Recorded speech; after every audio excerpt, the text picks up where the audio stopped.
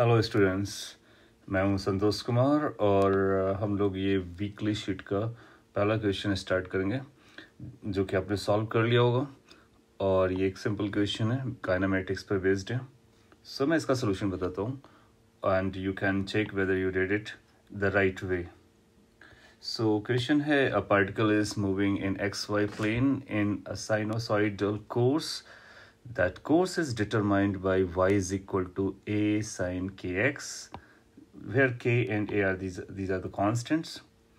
Further it says कि x component of velocity of the particle constant रहती है और वो v naught है. The particle was at origin initially. Find the magnitude of acceleration of the particle when it is at point जिसका x coordinate ये है. So sinusoidal curve पे ये चल रहा है. फिगर साइन कर्व बनाने की ज़रूरत नहीं है, बट वी ऑल नो कि साइन कर्व कुछ ऐसे चलता है. सो x इक्वल टू 0 पर अगर हम लोग उसको कैरी ऑन करें तो ये y हो गया, ये x हो गया, या x इक्वल टू 0 पर है और इस तरह के कर्व पर ये चल रहा होगा रफली. सो यहाँ पर t इक्वल टू 0 से चला, किसी भी टाइम पर उसका जो x कोऑर्डिनेट होगा, so we can divide the motion x and y components. अच्छा, ये जो रिलेशन दिया है वो y is equal to a sign kx है. At any instant x can be written as velocity into time. ऐसा क्यों?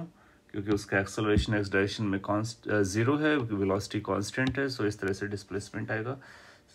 ना अगर x ये हो गया तो हम यहाँ से y का डेफिनेशन भी लिख सकते हैं. y is going to be equal to a sign k into we not into T, जहाँ पर वी नॉट भी एक कॉन्स्टेंट है, तो ये x कंपोनेंट और ये y कंपोनेंट हो जाएगा. इन केस एक्सेलरेशन कैलकुलेट करने के लिए इसको हम 2 बार डिफरेंशिएट करेंगे, तो x डायरेक्शन का एक्सेलरेशन आएगा, इसको 2 बार डिफरेंशिएट करेंगे तो y डायरेक्शन का एक्सेलरेशन आएगा. सो हम बोलेंगे कि d2x upon dt2 will become 0, क्योंकि एक बार डिफरेंशिएट करेंगे वी नॉट आएगा, फर्दर डिफरेंशिएशन 0 हो जाएगा. Similarly d2y upon dt2 second differentiation इसका करेंगे, सो इसको अब 2 बार डिफरेंशिएट करोगे, सो ये बन जाएगा a k v नॉट. एक बार डिफरेंशिएट करने से k v नॉट आएगा, कॉस बनेगा. एक बार और डिफरेंशिएट करोगे तो फिर k v नॉट आएगा और फिर से साइन बन जाएगा, तो आएगा minus a k square v not square sine k v not into T. अच्छा, इस k v नॉट टी को फिर से हम लोग x लिख सकते हैं, बिकॉज x कोऑर्डिनेट अपने को पता है.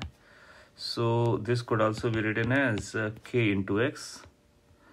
नाउ किस x पर निकालना है? x is equal to pi by 2k, so that will turn out to be minus a k square v not square sine k into 2 this pi by 2k. So pi upside है, 2k down side है, सो k से k disappear हो गया. Pi by 2 sine pi by 2 1 हो जाएगा.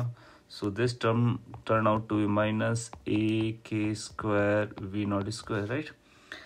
Now ये x component of acceleration 0 है, y component ये है, तो रिजल्टेंट एक्सेलरेशन का मैग्नीट्यूड चाहिए, राइट. सो कैन वी से कि जो रिजल्टेंट एक्सेलरेशन आएगा वो बेसिकली आ रहा होगा ax square plus ay square से. ax is 0, ay is this much, so that will turn out to be a into k into v naught और इन दोनों के स्क्वायर. सो ये हमारा फाइनल आंसर बन जाएगा. So check whether you give this answer. If this is your answer that means you did it correctly, और अगर कुछ करेक्शन की ज़रूरत है तो आप कर सकते हो. I hope you like this solution. Thank you.